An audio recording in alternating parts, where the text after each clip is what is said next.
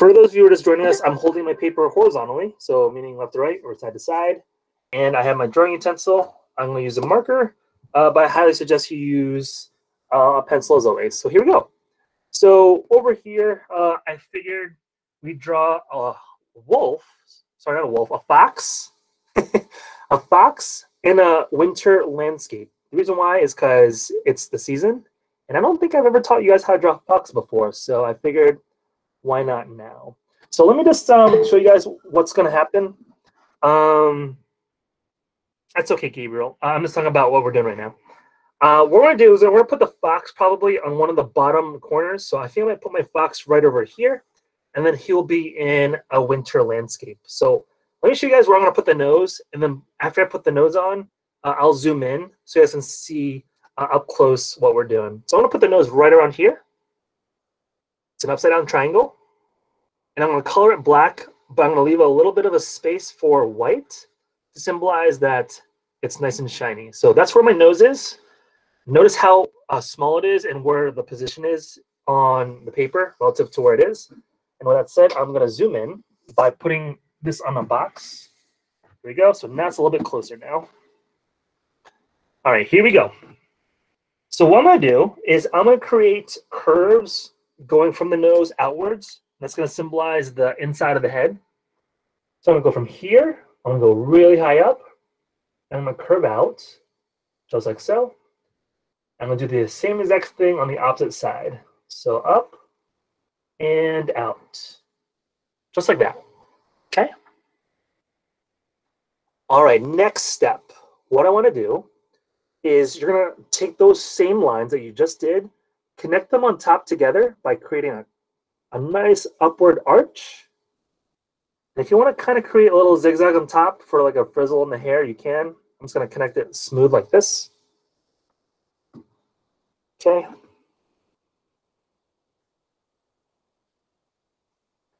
And then you're going to add two ears. One ear on this side. So a nice puffy triangle over here.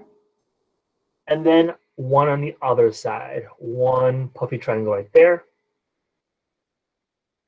And then instead of doing triangles on the inside, I think it might look better if I just kind of make a line going outwards like this. And then go in the middle of that line and kind of make a line going downwards. So it kind of is still a triangle, but it gives the ear more of an interesting like shape. Go out, go in the middle of that line, and then connect back to the head, just like so. Let's see if that makes a difference at all.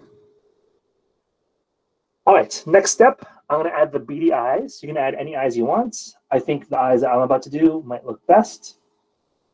But it's up to you. I'm going to add a little bit of a white section in the eyes to give it more of a highlight. So I'm leaving a little bit of the eye white, just like so. There we go. All right, next step, I'm going to connect the side of the heads to the nose. If you miss the nose and you kind of go underneath a little bit, that's fine. It doesn't have to completely connect to the nose like how I'm about to do. Either way, it still should look pretty nice and cute. All right, if you're still trying to catch up, I am going to be coloring the head a little bit, just so it gives you guys more time to catch up if you're falling behind a little bit. So use this time to catch up while I color the fox a little bit, just so we can take a preview of what it should be looking like once we're done. So this should give you guys an idea of what the fox is going to look like if you do decide to color it later. All right, there we go. All right, let's gotta do a couple more waves of orange here and there. All right, there we go. Perfect. All right, next step. I want to do the feet. So watch how I do it. I think I'm doing pretty good now. So I'm going to go from this side of the head. I'm going to go down, way down, curve back, and curve around. So that's going to be one of its feet. It might not make sense right now, but it'll make more sense once I'm done. You can add two vertical lines by the foot to symbolize the toes, or to symbolize the line between the toes. And then from the top of that foot, just kind of create a vertical line going up about that much.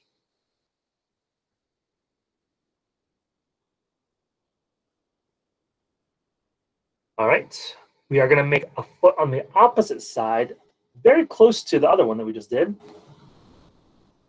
Almost touching. And then go up about that much. If you want to add the 2 vertical lines by the toes, you can do that right now. And then another vertical line above the whole entire foot, about the same height as the other one.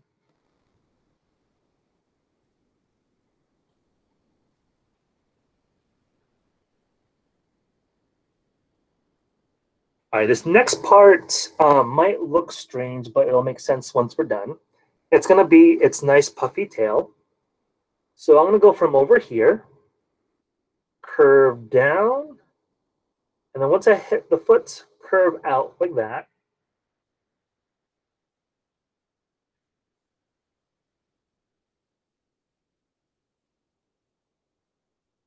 Okay. All right, here comes a nice confusing one, okay? So make sure you draw this light in pencil just in case if you get it wrong the first try, because it's going to be a long line. I'm going to go from this part of the tail, going to curve all the way around,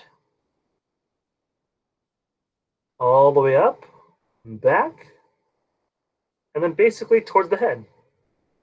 And stops right there. So if you mess up on that line, you can always fix it. It's a very big line, so let's be very careful.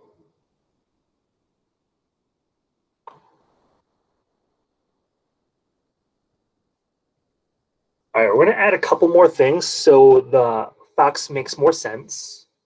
So over here, right above where the tail is, let's make a letter C. The reason why we do that is so at least it makes sense of where the back foot is. So that's basically its back hind foot, kind of like it's sitting. If you ever seen a dog or a cat sit, its back foot kind of makes that kind of shape. All right, and then this part over here is a little confusing as well between the feet because it doesn't look correct. So let's fix that right now. So what I'm gonna do, between these 2 vertical lines that we did earlier, create a diagonal from here down to the foot.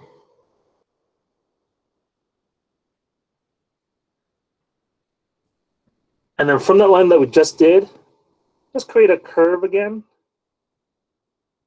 and then go out that direction. And then basically what you just drew was the other back foot. So it's kind of like in the far distance. And if you want to draw a little horizontal line connecting these 2 feet together, they'll make sense once we're starting to color. Okay, so while you guys are catching up on that, I'm going to go back with my orange and see if it makes sense. I'm not going to color the feet orange because I want to make sure that kind of gives it like a white boot kind of type of look. Let's see if it works. I'm not going to color the bottom of its chest either because I want its stomach to be white. So let's see if this works or not. So I've been basically testing how to draw a fox this whole entire time for the past 4 classes. And so far, I think this is the best yet. So we'll see. All right, so let me just finish this back half of the body. And I think I might want to leave the tip of the tail white as well. Let's do a couple zigzags here and there. Let me see if it works. And I think it's looking pretty good. And there's one more part that needs to be orange, and it's this back foot right here, up to at least that point. All right, I think the fox is making sense now. I don't know about you guys, but that's what it looks like. So while you guys are finishing that fox up, before we finish the picture, I can show you guys what we did the last class or past couple classes. So last 5th grade class, we made our fox look very similar. I think very similar. Hold on. Yeah, just the tail's facing the opposite direction. That's the fox from last class.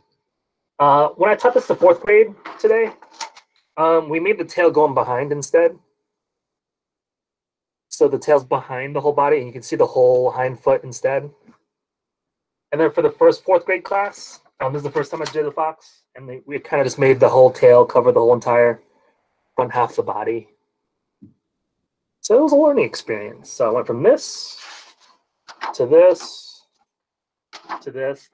And I think I got it right with you guys. So there we go.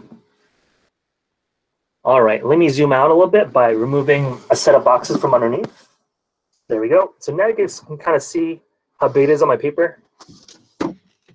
Because as you can see from the other ones, we did add a background. And I think I'm going to switch to pencil because there's some parts that I want to erase later. So let's do the mound of snow where it's sitting on first. Here we go. Maybe I'll do another mound really close up. Maybe one mound right here. Mound of snow right there. And then finally, the horizon line in the back. Horizon line is basically where the land meets the sky in a photo or picture. There we go. I'm glad I did pencil because now I can do the tree trunks. So I'm going to do one tree trunk on the very first snow mound right here. And it has to be nice and thick because it's the closest tree to us. The next mound is probably right here. So the tree trunk's going to be a little bit skinnier. And then finally, these tree trunks in the way back shall be probably the skinniest because it's the furthest away. And you guys should probably remember this from when we did snowy birch trees in 4th grade. So very similar. Let me just take my eraser and I can erase parts that it intersects. So I can erase this part, I can erase this part, and I can erase over here. All right, so I'm gonna go speed up a tad bit. So I apologize if I'm gonna go a little fast, but I wanna make sure that I finish this on time. So I'm tracing over the trees first. Here we go. And then I'm going to switch real quick to a gray marker. I'm not sure if you guys remember this, but we did do this with, I think we did this with dry Sharpies or Sharpies that were about to go bad. I'm pretty sure we did this. It was for the art show, I think, from last year. You guys remember? There you go. Has a nice look to it. So if you have a marker that's almost dead, this might work better for you. It gives it a better look than mine. All right, there we go. Nice. All right, now I can add the ground. So let me just trace the snow mounds here. Looking real good. And finally, I can start adding some shadow. Let's see. Let me add, I think I'm going to put the light source right above the fox. So I'm going to make sure that the shadows are going away from this section right here. That means the shadows go in this direction and behind the tree. And by the way, it's 1:29. So it is almost time to go. So if you want to share your artwork, you can hold up to the camera so we can all see it. So if you want to share, you can. Otherwise, you don't have to. Oh, looking good, guys. Good work. All right, well, I'm going to keep going. And it's okay, Gabriel. You don't have to share if you can't. And I think that's it. I think we're done. I'm going to keep going. There's so much more stuff I still want to do. I still want to color my sky and stuff. But we're out of time. All right, that's it, guys. I'll see you guys next time. If you guys want to stick around, you can, but I got to get going. All right, bye, everybody.